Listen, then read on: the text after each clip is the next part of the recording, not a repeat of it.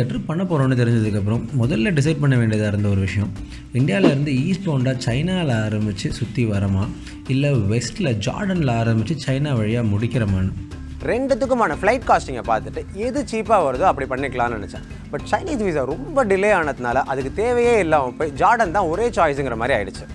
சுற்றி Iran, Iraq, சவுதின்னு ஒரு பக்கா மிடில் ஈஸ்டர்ன் பெல்ட்டில் இருக்க ஒரு அரப் கண்ட்ரி தான் ஜார்டன். நான் எமிரேட்ஸில் புக் பண்ணியிருந்தேன். So Chennai to Dubai, Dubai to Aman. And அமனில் land ஆனோன்னு நான் ஃபஸ்ட்டு பார்த்த ஒரு ஸ்ட்ரேஞ்சான site black Royal ஜார்டேனியன் aircrafts. Usually majority of the flights heat reduction, better fuel efficiency, சேஃப்டின்னு multiple ரீசன்ஸ்க்காக ஒயிட்டில் தான் பெயிண்ட் பண்ணியிருப்பாங்க. ஆனால் இவங்க என்னென்னா கான்ட்ராஸ்டாக டார்க் கலர்ட் ஏர்க்ராஃப்ட் வச்சுருந்தாங்க. வெள்ளங்கமான ஆளுங்களாக இருப்பாங்க போலேன்னு ஒரு சின்ன பயத்தோடே இறங்கினேன். ஏன்னா என்னோடய வீசாலேயும் ஒரு சின்ன கன்ஃபியூஷன் இருந்தது. நான் ஜார்டன் பாஸ் வாங்கியிருந்தேன். அண்ட் அது இருந்தால் வீசா முன்னாடியே எடுக்கணுங்கிற அவசியம் இல்லை, ஆன் அரைவல் வாங்கிக்கலாம். பட் அதில் 2 முக்கியமான கண்டிஷன்ஸ் இருக்குது. ஒன்று, 3 நைட் நீங்கள் ஜார்டனில் தங்கணும். இன்னொன்று, இமிக்ரேஷனில் $1000 கேஷ் காட்டணும். நான் பொதுவாகவே கேஷ் கேரி பண்ண மாட்டேன். அதுலேயும் இந்த மாதிரி ஒரு ட்ரிப்பில் $1000 கேஷ் சான்ஸே இல்லை. ஸோ இந்த மாதிரி ஒரு சுச்சுவேஷன்ஸில் என்ன பண்ணலாங்கிற டவுட் இருக்கும்போது நான் ஜென்ரலாக ட்ரிப் அட்வைசரில் இருக்க ஃபோரம்ஸுக்கு போய் என் கொஸ்டின் அங்கே போஸ்ட் பண்ணேன். அண்ட் அங்கே ஒரு ஊருக்கும் தனித்தனியாக டெஸ்டினேஷன்ஸ் எக்ஸ்பர்ட்ஸ் இருப்பாங்க. அண்ட் அவங்க அதுக்கு தர ரெஸ்பான்ஸ் மோஸ்ட்லி ரிலையபிளாக இருக்கும். அப்படி எனக்கு கிடைச்ச ரெஸ்பான்ஸ், ரூலாக அப்படி இருக்குது, பட் யாரும் ஸ்ட்ரிக்டாக ஃபாலோ பண்ணுறதில்ல அப்படின்னாங்க. ஸோ அவங்கள நம்பி ஜார்டனில் இறங்கியாச்சு. இருந்தாலும் இமிக்ரேஷனை கிளியர் பண்ணுற வரைக்கும் ஒரு சஸ்பென்ஸ் இருந்துகிட்டே தான் இருந்தது. பட் லக்கிலி இமிக்ரேஷனில் கேஷ் காட்ட சொல்லலை. ஹோட்டல் ரிசர்வேஷன்ஸ் பார்த்துட்டு விட்டுட்டாங்க. வெளியில் வந்தோன்னா முதல்ல கொஞ்சம் டாலர்ஸை லோக்கல் கரன்சிக்கு மாற்றிட்டு அப்புறம் ஒரு சிம் கார்டு வாங்கினேன். 5 GB டேட்டாவுக்கு 15 தினார் ஆச்சு. ஒரு தினருங்கிறது நம்ம ஊர் காசு கிட்டத்தட்ட 100 ரூபா. ஸோ 1500 ரூபா. அண்ட் இதெல்லாம் முடித்தோன்னா ஏர்போர்ட் எக்ஸிட்லேயே சிட்டி சென்டருக்கு எவ்ரி 30 மினிட் ஷட்டில் பஸ்ஸஸ் இருந்து. ஸோ அதில் ஏறியாச்சு. ஒன்ஸ் ஏர்போர்ட்டை விட்டு வெளில வந்தோடனே நம்ம மிடில் ஈஸ்டர்ன் வைப்ஸை ஃபீல் பண்ண ஆரம்பிச்சிடும். ஏன்னா அங்கெல்லாம் மொத்த ஊரும் ஒரு செஃபியா டோனில் தான் இருக்கும். டெசர்ட் ஏரியா, சாண்ட் ஸ்டாம்ஸ் நிறைய வருங்கிறதுனால திரும்ப பெயிண்ட் பண்ண முடியாதுன்னு எல்லா வீட்டுக்கும் முதல்ல அடிக்கும் போதே ஒரு ப்ரௌனிஷ் சாண்ட் கலர்லேயே பெயிண்ட் அடிச்சிருப்பாங்க. அண்ட் ஜார்டனும் அப்படி தான் இருந்தது. அமனில் நான் 7th சர்க்கிள்ங்கிற ஒரு இடத்துல அக்காமடேஷன்ஸ் புக் பண்ணியிருந்தேன். ஏன்னா ஏர்போர்ட் பஸ்ஸும் அங்கே நிற்கும். அண்ட் அமன்லேருந்து பெட்ராக்கு போகிறதுக்கான ஜெட் பஸ்ஸும் அங்கேருந்து தான் கிளம்பும். ஸோ நம்ம அங்கே தங்கினோம்னா தேவையில்லாத சின்ன லோக்கல் டிரான்ஸ்போர்ட்டேஷன் எக்ஸ்பென்சஸை கட் பண்ணலாம். இதுதான் நாங்கள் அமனில் புக் பண்ணியிருந்தேன். என்னோடய ஏர்பிஎன்பி ஒரு ப்ராப்பர் 2 bedroom வீடு. அதில் எனக்கு ஒரு ரூம் மட்டும் நான் பண்ணியிருந்தேன். பட் நான் இருந்த எல்லா நாளுமே இன்னொரு ரூமும் ஃப்ரீயாக இருந்ததுனால ஆல்மோஸ்ட் அந்த என்டையர் ஃப்ளாட்டுமே புக் பண்ண ஃபீல் தான் இருந்துச்சு.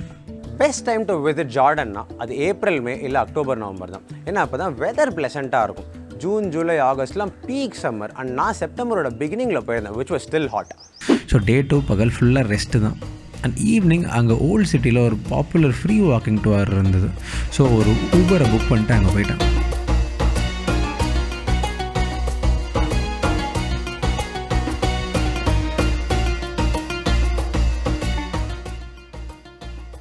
இந்த வாக்கிங் டூர்ஸுங்கிற கான்செப்ட் யூரோப்லலாம் ரொம்ப ஃபேமஸ்.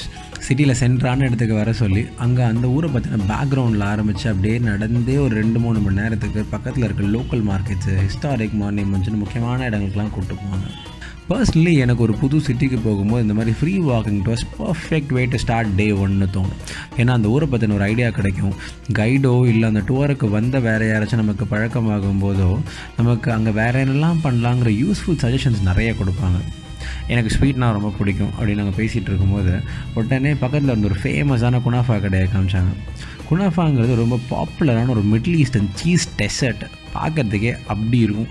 அதனால் அவ்வளோ பெரிய கியூ இருந்தோம். அதில் வெயிட் பண்ணி வாங்கி சாப்பிட்டு ரொம்ப பிடிச்சி போய் திரும்பவும் இன்னொரு வாட்டி வேறு அந்த க்யூவில் நின்று 2வது ரவுண்ட் போனேன். அன்றைக்கி நைட்டும் அமனில் தங்கிட்டு அடுத்த நாள் காலையில் ஃபர்ஸ்ட் வந்தோம் Petra. அமனிலேருந்து 200 kilometers, approximately 4 hours drive. So காலையில் 7 மணிக்கெலாம் பஸ் ஏறியாச்சு.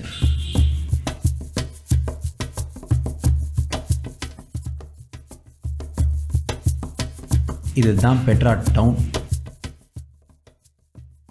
அண்ட் இது நான் பார்க்க வந்திருக்க வண்டர். ஒன்றும் தெரியல, கிட்டக்க போய் பார்ப்போம். நான் Jordan pass வச்சிருந்ததுனால பெட்ராவோட entry free. But அங்கே ஒரு கைடை மட்டும் ஹையர் பண்ணிக்கிட்டான். ஏன்னா இவ்வளோ தூரம் போகிறதே வண்டரை பார்க்க தான். ஸோ அதை நல்லா தெரிஞ்சுக்கணும்னு.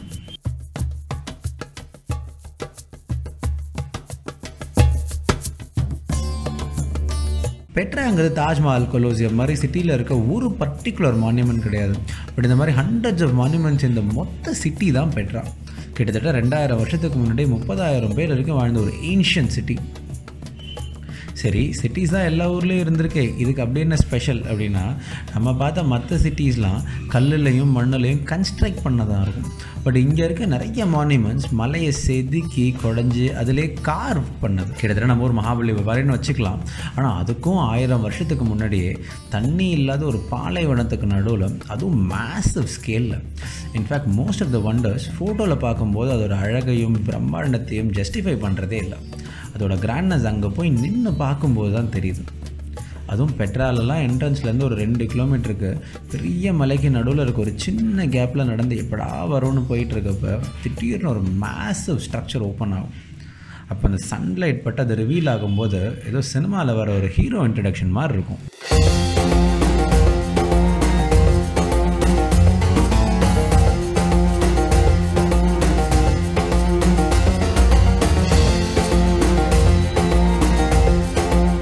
சரி, 2000 வருஷத்துக்கு முன்னாடி இந்த டெசர்ட்டில் 30,000 பேருக்கு என்ன வேலை, இதெல்லாம் கட்டுறதுக்கு எப்படி பணம் வந்திருக்குன்னு பார்க்குறப்ப சில கண்ட்ரீஸ்க்கு நேச்சுரல் ரிசோர்ஸஸ் இருக்கும், ஆயில்ஸ், மினரல்ஸ், ஃபர்டைலான லேண்டுன்னு. சில கண்ட்ரீஸில் ஹியூமன் ரிசோர்ஸஸ் இருக்கும், ஆனால் அதை வச்சு ஃபேக்ட்ரி, மேனுஃபேக்சரிங், எக்ஸ்போர்ட்னு பண்ணுவாங்க. பட் ரொம்ப சில கண்ட்ரீஸ்க்கு இது ரெண்டுமே இல்லாட்டி கூட அவங்களோட லொக்கேஷன் பெரிய அட்வான்டேஜாக இருக்கும். இன்றைக்கி இருக்க சிங்கப்பூர், துபாய் மாதிரி. என்னதான் இது ரெண்டும் சின்ன ஊராக இருந்தாலும் they have one of the most busiest ports in the world. ஏன்னா அவங்க ஜியாகிரபிக்கல் லொக்கேஷன் அப்படி. சைனாவில் ப்ரொடியூஸ் பண்ணுறதெல்லாம் கப்பல் வழியாக வெஸ்ட்டுக்கு போகணுன்னா சிங்கப்பூர் தான் மேஜர் ஹப். அப்படி அந்த காலத்தில் சவுதி, இந்தியா, சைனாலேருந்து வர ட்ரேடர்ஸ் எல்லாம் அவங்க கொண்டு வர ஃப்ராங்கின்சன்ஸ், ஸ்பைசஸ், டீன்னு எல்லாத்தையும் ஈஜிப்ட் அண்ட் யூரோப்புக்குள்ளே கொண்டு போகிறதுக்கு முக்கியமான ட்ரேட் ரூட்டில் ஒன்று பெட்ரா. ஸோ பெட்ரா வழியாக போகிற கேரவன்ஸ் பெட்ராக்கு டேக்ஸ் கட்டுவாங்க. அண்ட் இன் ரிட்டர்ன் அவங்களுக்கு அந்த டெசர்ட்டில் ப்ரொடெக்ஷன், முக்கியமாக தண்ணி அண்ட் மற்ற எல்லாம் தந்து ரிஃப்ரெஷ் ஆகிட்டு போகிற ஒரு டிரான்ஸ்ஃபர் அண்ட் ட்ரேடிங் அப்பாவும் இருந்தது தான் பெட்ரா. அதனால தான் இவ்வளோ பணம் அவங்களுக்கு. அண்ட் அப்படி வர்ற ஃபாரின் ட்ரேடர்ஸ் ஊருக்குள்ளார என்டர் ஆகும்போது நாங்கள்லாம் யாருன்னு பார்த்தலைங்கிறத காட்டுறதுக்கு தான் இந்த மாதிரியான கிராண்ட் இம்ப்ரெசிவ் மான்யூமெண்ட்ஸ். அதே மாதிரி ஃப்ளட்ஸ் வர்றப்போ அந்த தண்ணியை கன்சர்வ் பண்ணுறது, ஒரு டெசர்ட்டில் இவ்வளோ பேருக்கும் தண்ணியை சோர்ஸ் பண்ணுறதுன்னு இவங்களோட வாட்டர் மேனேஜ்மெண்ட் சிஸ்டம்ஸும் பயங்கர அட்வான்ஸ்டாக இருந்திருக்கு. ஸோ நேச்சுரலி ட்ரேடர்ஸும் ஜாஸ்தி வந்தாங்க, பணமும் நிறைய வந்தது. பட் எல்லா நல்ல விஷயங்களும் ஒரு நாளைக்கு முடிவுக்கு வந்து தான் ஆகணும். அந்த மாதிரி ஃப்ராங்கின்சன்ஸோட demand, alternative trade roots and earthquakes, இந்த மாதிரி மல்டிபிள் ரீசன்ஸ்னால அவ்வளோ பிஸியாக இருந்த ஒரு சிட்டி ஒரு நாள் டோட்டலாக காலி. இன்ஃபேக்ட் அதுக்கு 1000 வருஷத்துக்கு அப்புறம் இந்த சிட்டியை எப்படி ஒரு ஃபாரின் எக்ஸ்ப்ளோரர் கண்டுபிடிச்சாருங்கிறதே ஒரு இன்ட்ரெஸ்டிங்கான ஸ்டோரி. பட் இது எல்லாத்தையும் ஒரு 10 நிமிஷம் வீடியோவில் சொல்ல முடியாது. இதை பற்றி டீட்டெயில்டாக தெரிஞ்சுக்கணும்னு நினைக்கிறவங்களுக்கு நான் பெட்ராவை பற்றி சில வண்டர்ஃபுல் டாக்குமெண்ட்ரிஸோட லிங்க்கை டிஸ்கிரிப்ஷனில் ஷேர் பண்ணுறேன். பெட்ராவை முழுசாக சுற்றி பார்க்குறதுக்கு டெஃபினட்டாக ஒரு நாள் பத்தாதுன்னு நான் ஜார்டன் பாஸ் எடுக்கிறப்பே 2 நாள் என்ட்ரிக்கான பேமெண்ட் பண்ணியிருந்தேன். ஸோ ஒரு நாள் பார்த்துட்டு அன்றைக்கி நைட் தங்கி மறுபடியும் செகண்ட் டேயும் எக்ஸ்ப்ளோர் பண்ணுறது தான் பிளான். ஸோ டே 1 பெட்ராவை சுற்றி பார்த்ததுக்கப்புறம் எங்கே தங்கலான்னு பார்க்குறப்ப அஃப்கோர்ஸ் பெட்ரா பக்கத்துலேயே தங்குறது ஒரு ஆப்ஷன். பட் எனக்கு அதை விட பக்கத்தில் இருந்த வாடிரம் பயங்கர ஃபேசினேட்டிங்காக இருந்தது. ஏன்னா டெசர்ட்டுக்கு நடுவில் தங்குவோம், சுத்தமாக லைட் பொல்யூஷன் இருக்காது, ஆனால் அதில் ஸ்டார்ஸ் எல்லாம் நைட்டு அவ்வளோ பியூட்டிஃபுல்லாக தெரியும்னு கேள்விப்பட்டிருக்கேன். அண்ட் வேறு சில ஆர்டிகல்ஸ் படிக்கும் போதும் மார்ஸ் எப்படி இருக்கும்னு பார்க்கணுன்னா நீங்கள் ஏர்த்தில் அதோட க்ளோசஸ்ட் ரெப்ளிகா வாடிரம் தான் சொல்லியிருந்தாங்க. ஸோ அப்படி என்ன தான் இருக்குன்னு பார்த்துருவோமேனு பெட்ராவை முடிச்சு ஒரு டாக்ஸி எடுத்துகிட்டு அன்றைக்கி நைட் வாடிரம் போயிட்டேன்.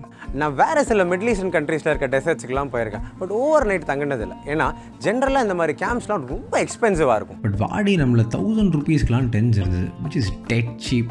ஸோ அங்கே போகிற வரைக்குமே இவங்க என்னத்தை பண்ணி வச்சுருக்கானுங்களோன்னு ஒரு டவுட்லேயே தான் போனேன். But it's quite surprise to see that ஒரு ப்ராப்பர் டெசர்ட்டுக்கு நடுவில் தங்குறதுக்கு individual tense, clean rest rooms, dinner எல்லாம் ஒன்றா உட்காந்து சாப்பிட்றதுக்கு ஒரு டைனிங் இடம் அவ்வளோ நீட் அண்ட் ஆர்கனைஸ்டாக இருந்தது. அண்ட் அஃப்கோர்ஸ் எனக்கு நைட் ஸ்கையை பற்றி சொல்லவே தேவையில்லை. Next day morning 2 hour jeep drive ஒன்று புக் பண்ணியிருந்தேன்.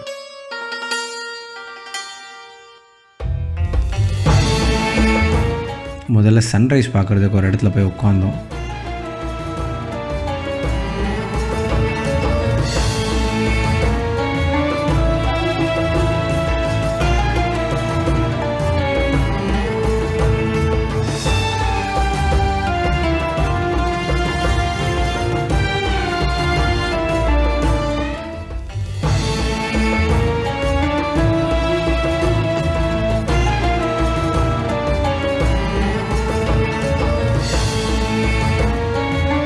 அப்புறம் அங்கேருந்து அப்படியே பக்கத்தில் இருக்க இடங்கள்லாம் போயிருந்தோம்.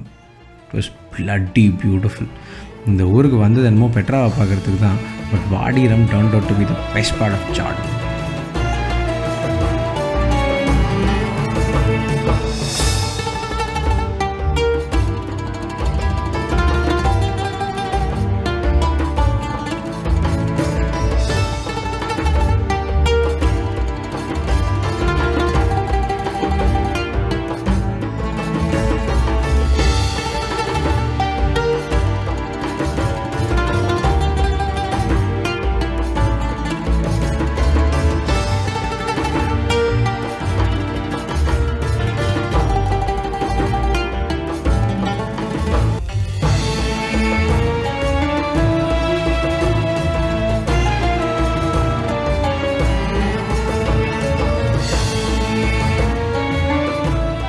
பிரேக்ஃபாஸ்ட் முடிச்சுட்டு அங்கேருந்து மறுபடியும் பெட்ரா. டே 2 வேறு இடங்களை வேறு ஆங்கிள் இருந்து இன்னும் பொறுமையாக பார்த்ததுக்கப்புறம் ஃபைனலாக அன்றைக்கி அம்மனுக்கு ரிட்டர்ன்.